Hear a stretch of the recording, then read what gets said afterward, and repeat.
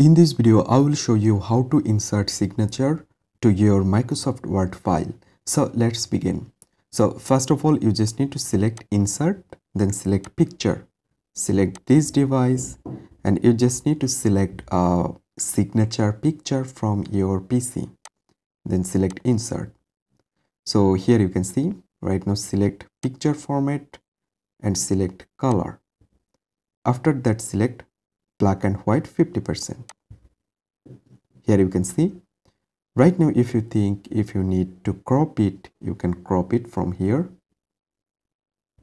So here you can see I'm cropping my signature. So after that you just need to click anywhere and it's cropped. So right now select insert again and select signature icon from here and you just need to give signature name.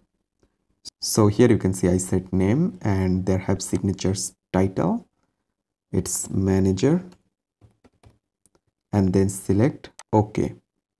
So after that click over your signature, click this option, select this option. So right now you just need to make it a small size. So right now you can see my signature set successfully to my Microsoft Word file. So I hope you can understand. Thanks for watching this video.